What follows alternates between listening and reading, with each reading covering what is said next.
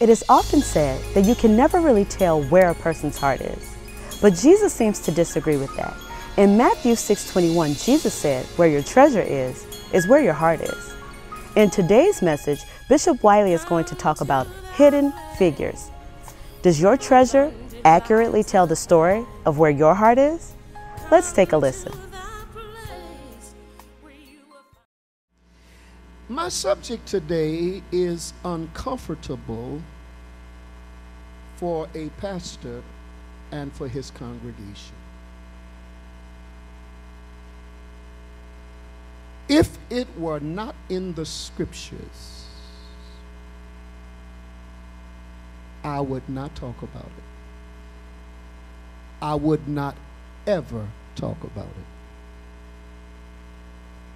If it were not in the scriptures, I would never mention it at all. It is the subject of money. Let me tell you something about me you may or may not know. I have always prayed to be independently wealthy so that I would never have to take my income from the church. I have never been completely comfortable drawing an income from the church, even to this day. I know a preacher who wrote a book. The book was so popular, sold so well, and made so much money.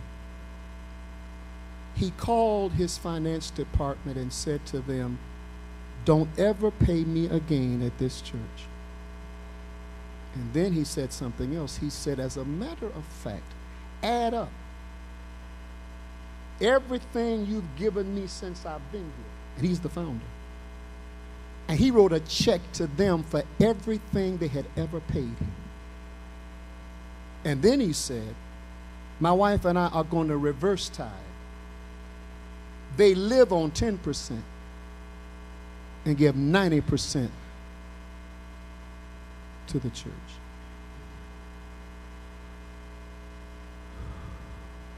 I've never been comfortable, still not, drawing a salary from the church. When I was younger, I don't hear it so much anymore. Whenever the preacher addressed the subject of money, they used to say, "You're killing the spirit." It's a sensitive subject. Someone has said that the average person would rather give you the intimate details of their sex life than to let you see the ledger of their checkbook.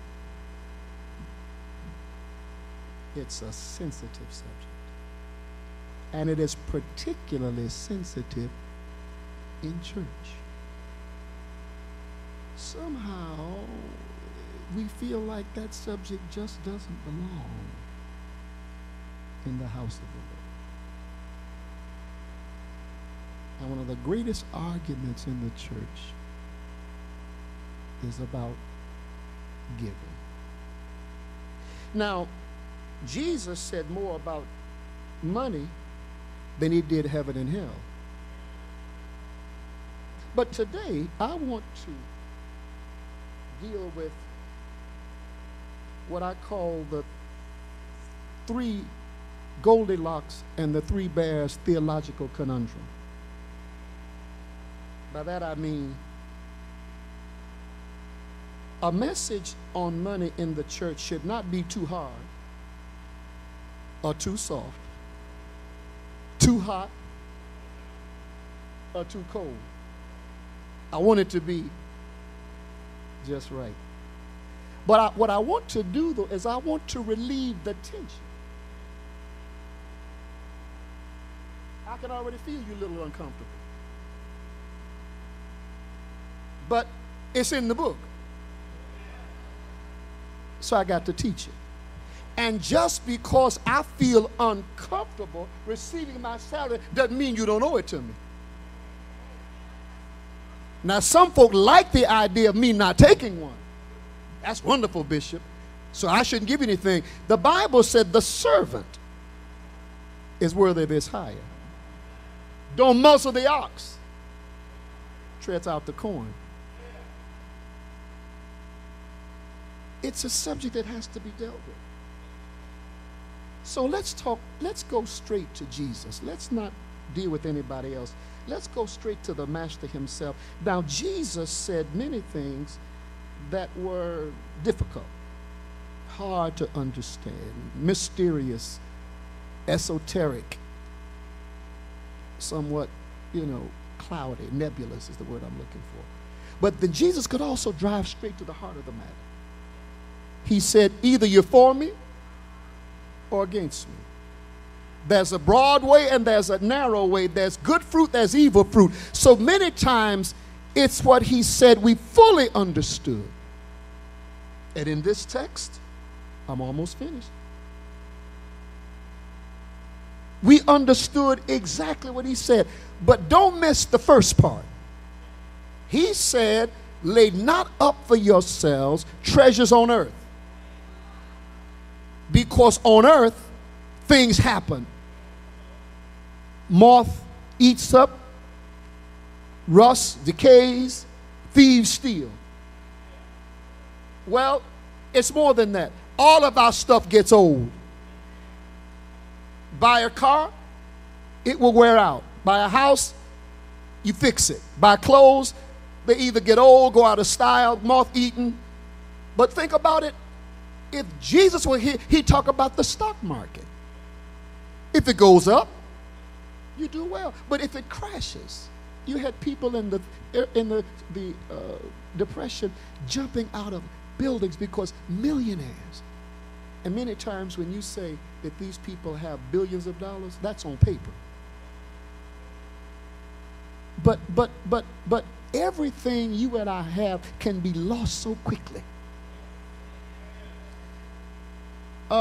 If the waters rise up in a great flood, your car will not get you home if that car floods.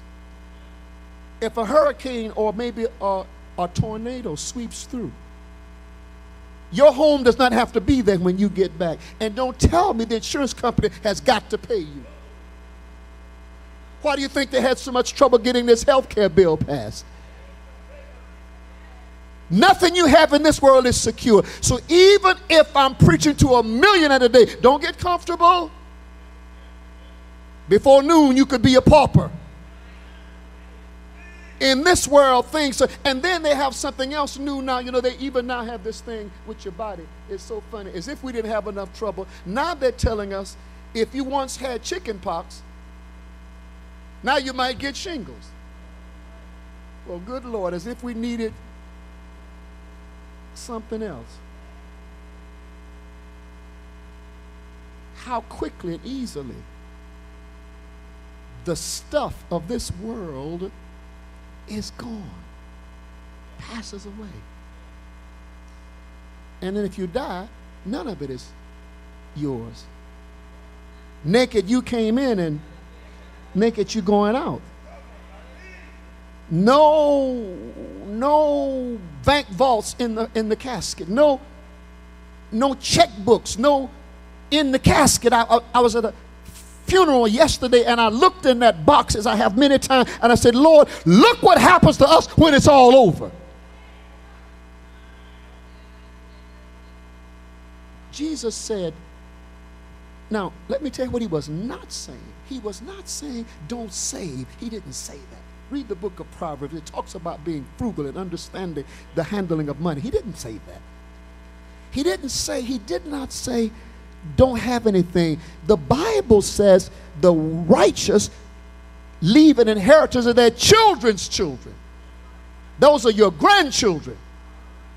You have to be wise to leave money to your grandchildren. He was talking about something else. He was talking about priorities. But here, the troubling thing about this text And I wish he hadn't said it. He said, the problem is not with money. He wasn't talking about money. He's talking about your heart. That's where we make our mistake. It ain't about tithing. It ain't about giving. Jesus said, where your treasure is.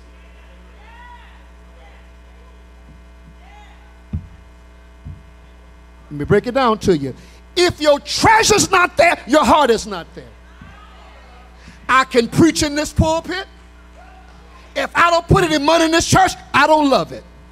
I'm going to just make it plain to you. I pastor here. I'm the founding senior pastor. I'm the bishop. But if my money's not here, I don't love this church. I'm almost finished.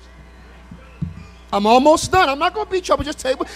If my money ain't with Elder Wiley, I don't love her. I can, almost said the wrong thing. I can, let me say this delicately. I can hold her hand. I can perform certain acts of husbandry. I'm trying to be nice. I can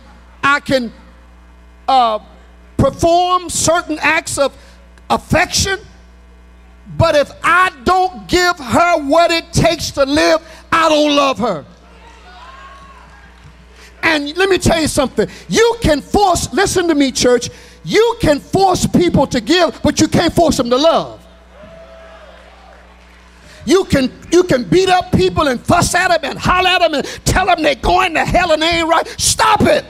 You can't make anybody love you.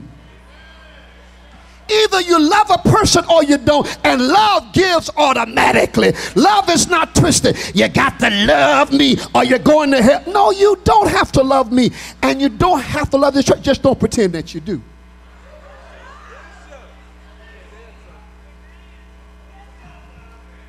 It's in the heart. Jesus said, you put your treasure where your heart is. And what he was saying was, don't put your treasure in earthly things because they are meaningless. Oh my God, I feel so sorry for you and I. There's a certain designer I like. If you look at me carefully, you can see I like that designer. I do, I really do. No. But then I found out, I thought for sure that stuff that designer made was leather. It's vinyl.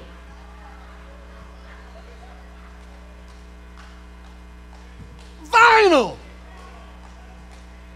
I walking around, yeah, I got, the designer, the French designer. I got the briefcase. I got the card holder. And they make vinyl to make me think I'm better than somebody else who got something from Walmart. Vinyl is vinyl. Vinyl is vinyl, y'all. And just because you put your name on it doesn't make me better than you. The car you drove, I don't care what kind of car you drove, it can only get you up the street. All clothes can do is cover your body, whether it's a mink or a German Shepherd. Shoes are leather. Leather comes off of a cow. I was talking to a man one day about this $150 billion something watch, I think it was, and I said, what makes this watch so expensive? He said to me, it's stainless steel. I said, so are forks.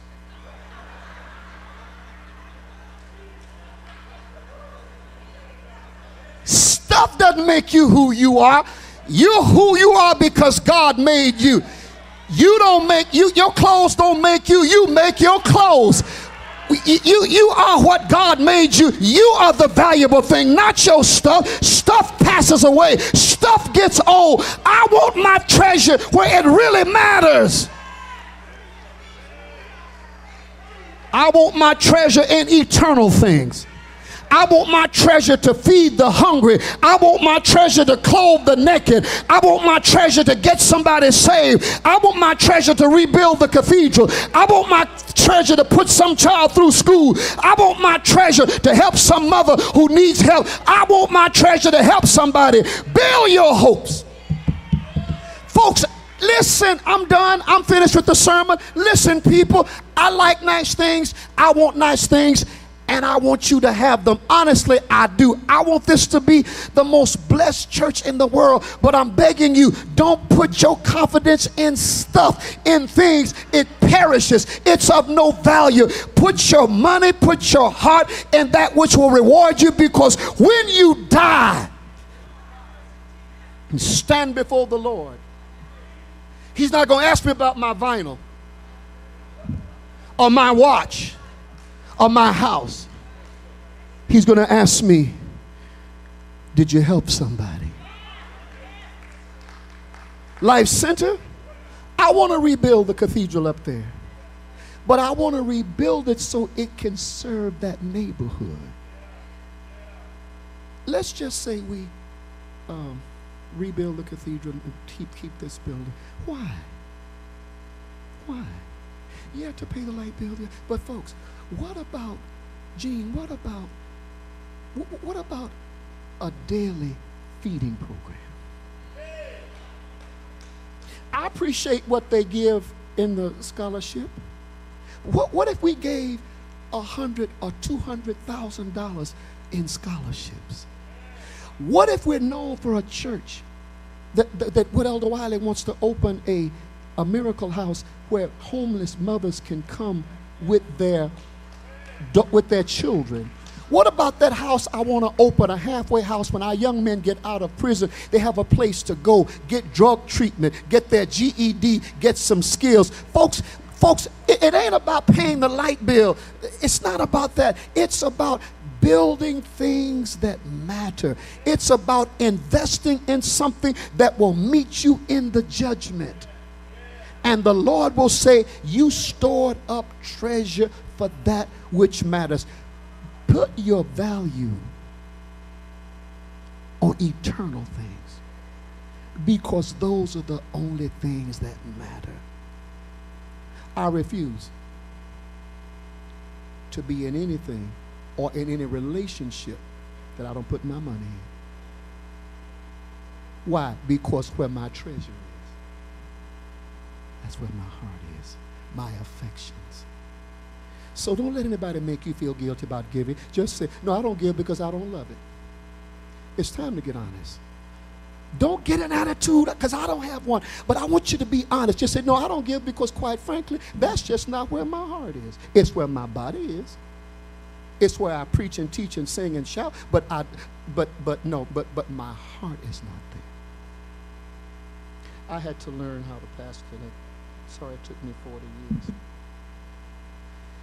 I made the same mistake in Mount Clemens I made here, and I'm a slow learner. I'm just kind of. I think one of the reasons I don't like the word stupid is because I think it best describes me. Because I've tried all my life to force people to do something that they obviously didn't want to do.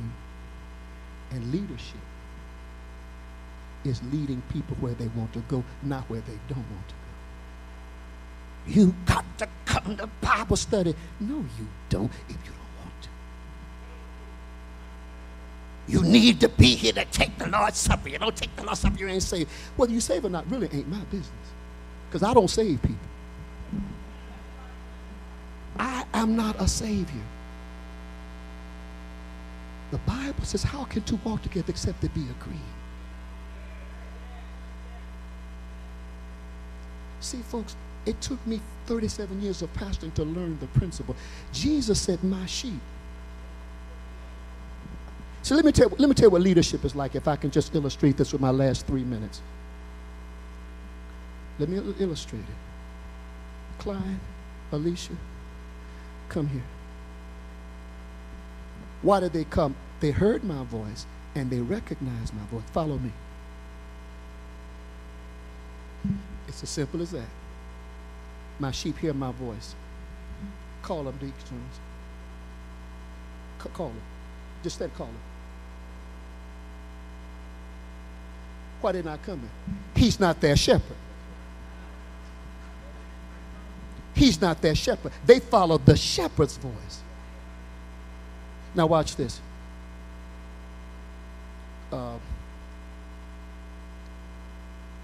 you and you. Come here. As well as I know your name. Why did they follow me? Because they heard my voice. Stand right there. Side by side. Face me. Chuck and Deacon. Stay right there. Come on. Come on. What's wrong with you? The word says you ought to obey me. The word says you ought to do what I tell you. Come on.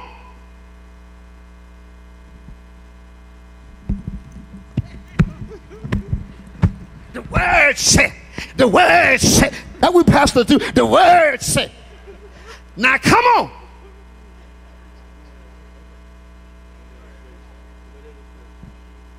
I beat them up with the word. They still didn't move.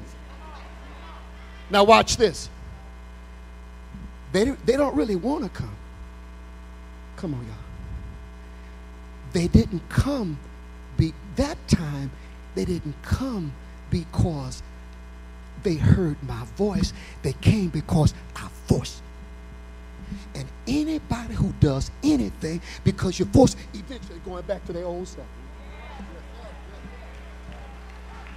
Anybody that you beat them down, you got to do what I say, Clint. You got to do what I say. I'm so sick of his voice. All right, I'll do it. But soon, he's going to get tired. Let me give you another illustration. Sit down. Come here. Come here. Sit down. Hear my voice. Watch this. He's going that way. I'm going this way. And this is a good marriage lesson too. Watch this. Okay? See, watch this. Start walking. Stop. Now, you headed this way. I'm headed this way. Watch this. Look, man. See here, dude. Let me rap at you for a minute. See, what I really want you to do is, I want you to go with me. Go that way. See, we need to go that way. You were going that way? Go that way. You want to go with me? Okay, cool. After a while, he going to say, wait a minute. I had decided. I just went that way because you asked me. And sooner or later, you know why folks leave you? Because they said, I really wasn't going that way. I just went that way because you asked me. I'm really going to go back. Listen, people return back to what they really want to do. I'm teaching my head off today. I ain't hooping, but I'm teaching.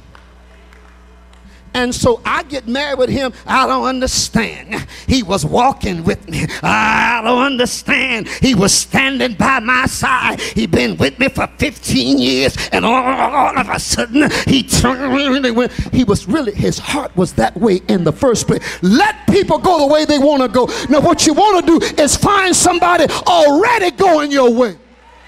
Find somebody who want what you want and see what you see and like what you like. And if you don't have that, you're going to have a mess on your hands. You can't change people's minds. Their minds are made up. And if you're over 20, your mind is made up. Probably younger than that. You've got to find people. I wish I could teach this. It's like getting married, making somebody like the outdoors that don't like the outdoors. Okay, Sister Jessie, you so pretty. My God, you so pretty. You such a lovely lady. You too, baby, y'all so lovely. But I'm going to pick her. I'm going to marry her because she pretty. Look at that hat. Look at that. And by the way, I like black and white. You just look so pretty. And see, because you look pretty to me, touch my hand. Or you make me feel good. I'm acting like compatibility don't matter. See, I felt something when she touched my hand, but we ain't compatible because I like the outdoors and she like the indoors. So we're going to go on feelings and emotion and excitement. And then, but see, after a while, let's go camping. I don't do camping. I said, let's go camping. I told you, you know, black ladies. I don't do camping. Now there's a division between us. Now watch this. Now all of a sudden that touch don't feel the same. Because touching can't last but so long if y'all ain't compatible. Good sex can't make up for incompatibility. Teach, Taylor. And I'm like Bishop Jakes now. Quit talking about things don't change my life. Any relationship changes your life. I heard Bishop Jakes say, how in the world you going to be in a relationship and it doesn't change you? You don't have to get a dog to change. If you get a goldfish, it's going to change your life. A goldfish in your house going to change your life. If you get in a relationship with somebody, it's going to change your life. And you got to make some decisions. Or stay out of the relationship. Jesus said, if you're going to come after me, take up your cross.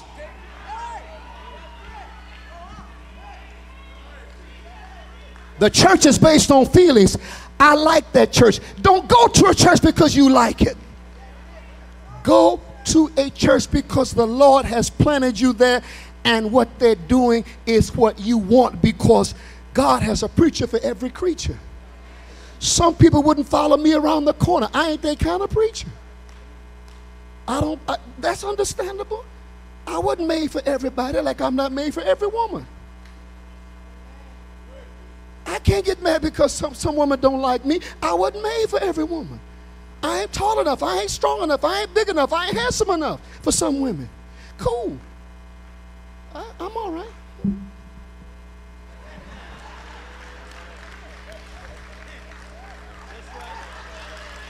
And don't get mad because somebody don't fit you. Find what fits you. What a powerful word we just heard about our treasure and our hearts. But does your heart belong to Jesus Christ? If not, repeat these life-changing words after me. I confess that Jesus Christ is Lord. I believe in my heart He arose from the dead. Now, by faith and according to your word, I receive the gift of salvation, forgiveness of sins, and everlasting life. Thank you, Lord, for saving me. In Jesus' name, amen. Congratulations and welcome to life. And until next time, we want you, yes you, to enjoy life.